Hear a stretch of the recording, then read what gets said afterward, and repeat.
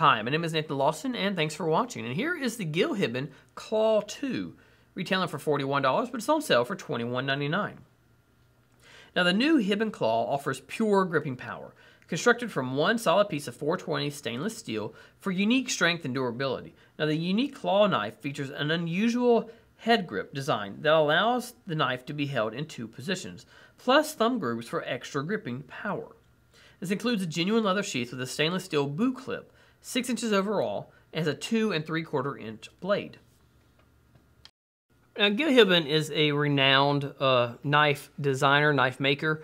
He made knives for like Rambo and The Expendables, to name just a few. So if you ever saw the buoys in either one of those movies, he was the one who actually designed those. Now, this is actually sort of a karambit. He calls it the Claw II.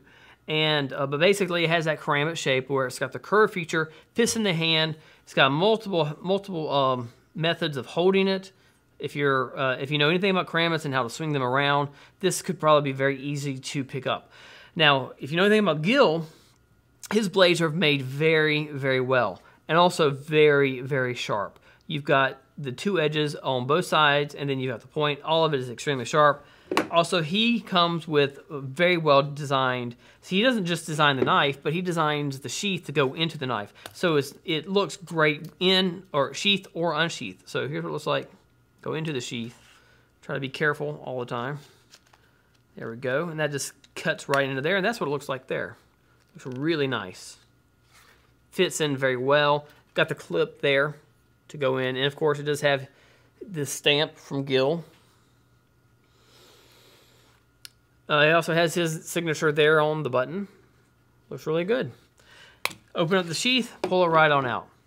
Gil has really done it again with this karambit. The self-defense piece is something that could easily be hung on the wall to be demonstrated just for looks, but you can also take it down and use it as a self-defense tool, or even potentially an odd EDC if that's really what you're floating for. It could definitely get the majority of items for an EDC done one way or another. Great item. Check it out.